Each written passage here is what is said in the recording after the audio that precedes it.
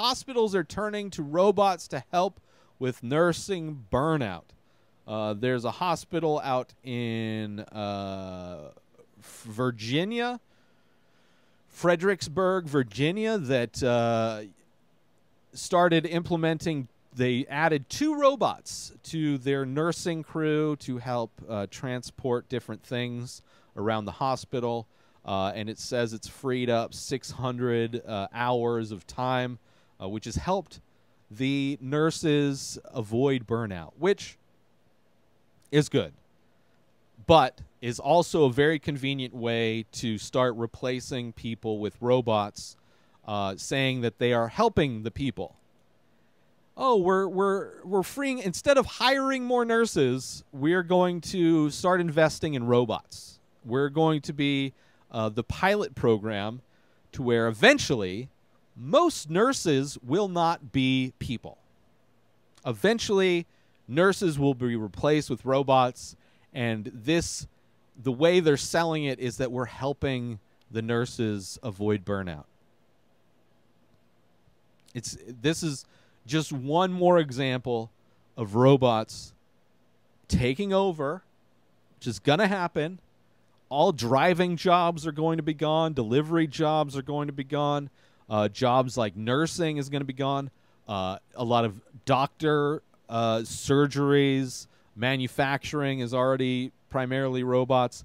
A lot of jobs that used to be held by human beings are going to be robots within the next 10 years. Easily within the next 10 years.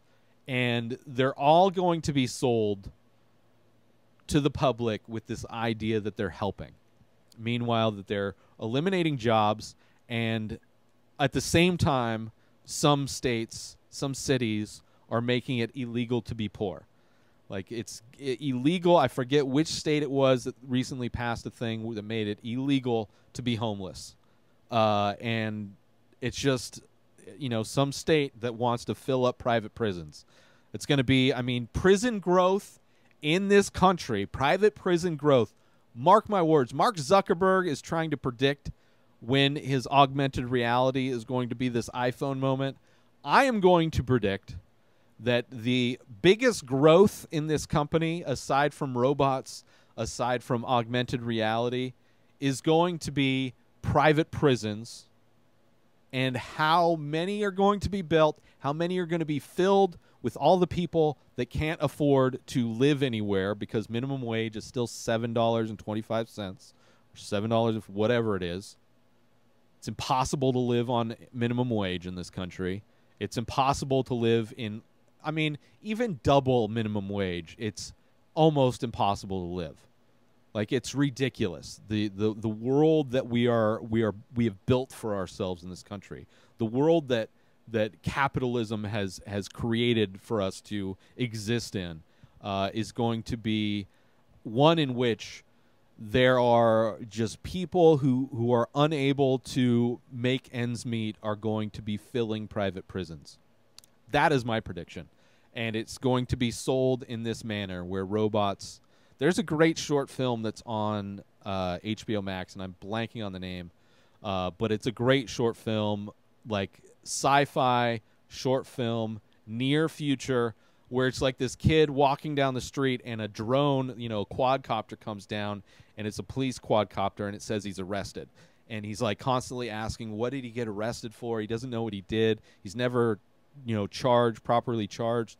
He gets taken to a prison. Like, at no point he's the only actor really in this whole short film. He goes to this prison. Everything's automated. There's a screen that pops up that like tells him like, oh, you can hire a lawyer, or you can get a public defender. And it's like, if you get a public defender, you're going to be here for 10 years. If you have $1 million, you can hire this private lawyer.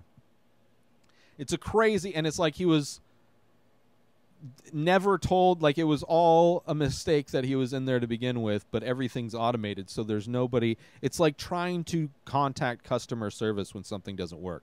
That's how our legal system, potentially, according to this short film, is going to be. And I could see that, everything being automated, because it's humans, you have to pay humans.